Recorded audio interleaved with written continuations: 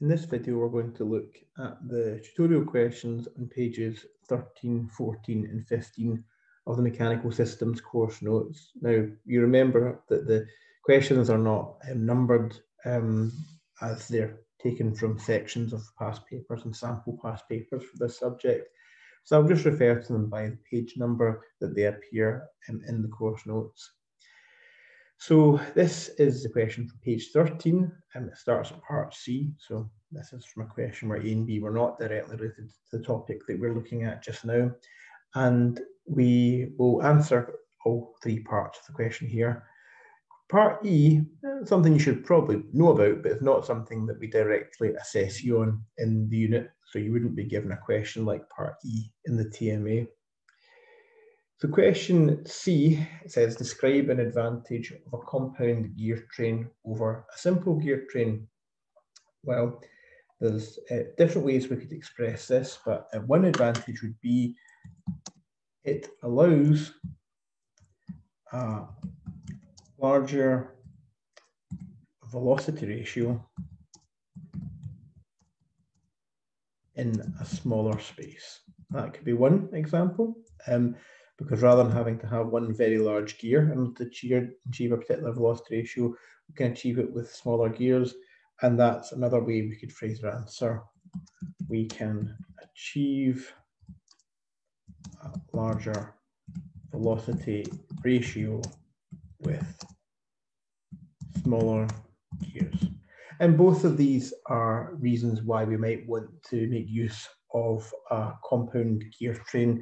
We might be limited in terms of the space that we have to build our mechanism, in which case larger gears are not going to be possible, or it simply may be prohibitive to build a gear as large as we would need for that particular type of system. It might just be the gear could be too heavy to be supported by the system. It just might not be what we're looking for. So there's different ways to say it. Either of those would be a perfectly fine answer for this question. In the second part of the question, we're asked, this is where we do some calculations. And what we're asked for here is to calculate the speed of the output gear when we're told the speed of the input gear. So what we have been given for this is the number of teeth of all the gears in our system, and so we can work out velocity ratios for the two sets of gears who have teeth that mesh together, and from that we can combine those velocity ratios to get a velocity ratio for the whole system, and then we can find out what the relative speed of the driven gear is compared to the driver gear. So let's start off with the input. It can be helpful sometimes to label our gears. Now, there's no requirement to do this, but to keep me right in this question, I'm going to call this gear A, this gear can be B, this gear can be C, and this gear can be D. And what you should be able to see is that gears B and C, as I've labelled them, share an axle. So whatever speed B is rotating at, C will be rotating at the same speed. So we'll find the velocity ratios for A and B first of all. So I'll call it VR, and I'll call it VR of AB. So this is the velocity ratio between gears A and B. And the course notes tell us that when it comes to using teeth, we have the driven gear teeth divided by the driver gear teeth. Remember, when we work with speeds, and that's not what we're doing in this question, it's the other way around. It would be the driver speed over the driven speed, but with teeth, it's driven divided by driver. And on page 7 of the course notes, it tells us which way around it is. And so in the velocity ratio of A and B, well, the driven gear, in this case, is B, so that's going to be 50, divided by 10. Or we can have that as 5 over 1. And you'll also see that we would write this as a 5 to to 1 ratio. Now, what does that mean? It tells us that there's 5 times as many teeth on gear B, but it also tells us that gear B will be going 5 times as slowly. So the speed of gear A was 5, the speed of gear B would be 1, so it'll be a fifth of that. We do the same thing for the velocity ratio between gears C and D. So I can write in VR CD, and for shortness, I'm just going to write driven divided by driver. But again, specific, I'll put in teeth because it's important that we do know that this is not what we would write if we were dealing with speeds. And again, we have the teeth of D, so that's our driven gear, and our driver gear this time, because C is turning D, is 20. This gives us, well, 60 over 20 becomes 3 over 1, remember. I'm sure you can do that in your heads, but your calculator will do that for you.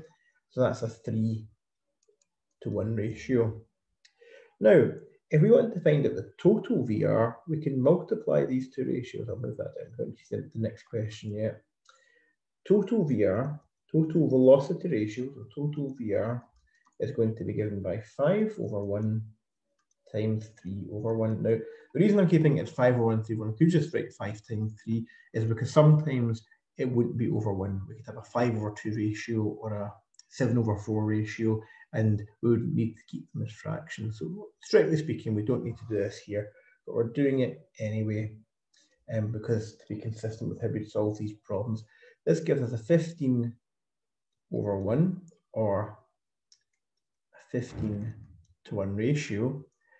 And that's telling us that the input gear A is going 15 times faster than the output gear D, the ultimate driven gear of our system.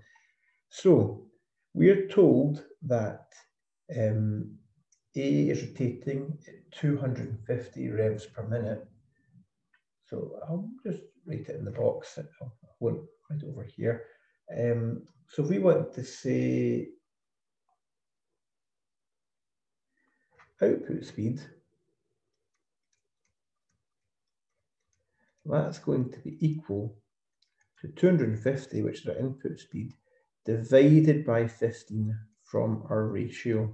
So that's going to tell us how fast that gear D is turning. And the answer we give us first of all is 50 over 3, or we can write down as 16.7 RPM, revs per minute.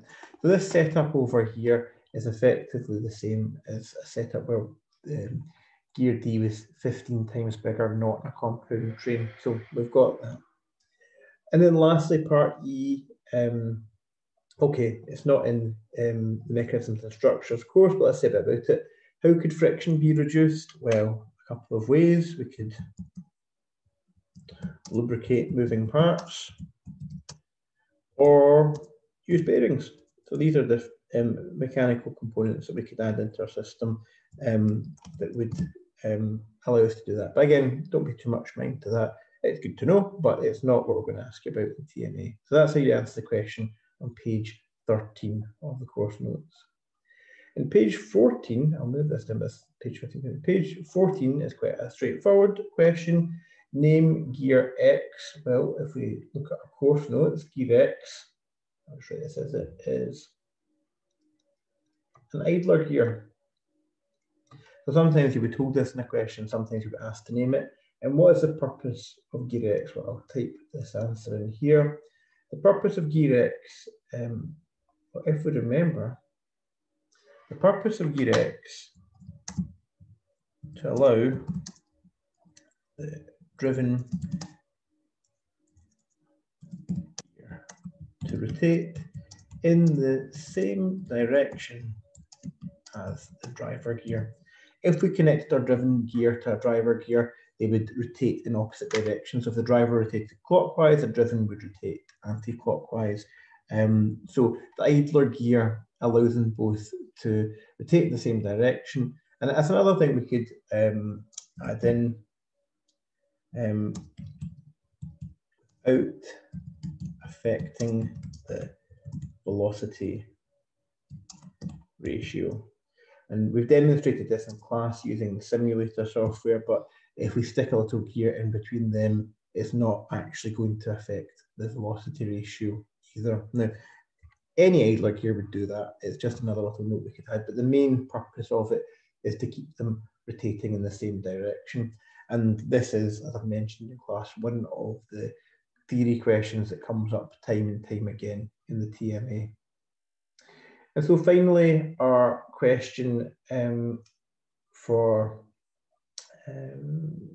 page 15 of the course notes, just trying to remember there, is state the name of this type of drive system. Well, I'll write it in, but we actually had the answer to this from question from page 13. So we can always find this in the course notes. A compound gear train. Everything is a gear train in this course. This is compound because we have two gears sharing an axle. And in part 2, I've misspelled compound there, let me type in. In part 2, we're asked to perform a calculation just like we did in the question from page 13, calculate the output speed of gear X. And again, we're given teeth here. And if we look at this and think about the previous question, we're going to have a slowing down process here. We're going to have the motors turning at 1,200 revs per minute. Whatever output we have here is going to be slower than that because we're going to have two reducing velocity ratios. But we'll go through the process again.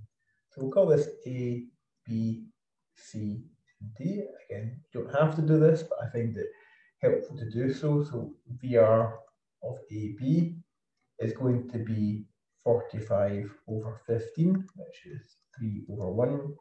The velocity ratio of CD is going to be, again, it's driven over driver when we do teeth, like I explained in the previous example. We're going to have 40 divided by 10, which is 4 over 1. So the overall VR will be 3 over 1 times 4 over 1. So that's 12 over 1, or we can call it a 12 to 1 ratio. And remember what this is telling us.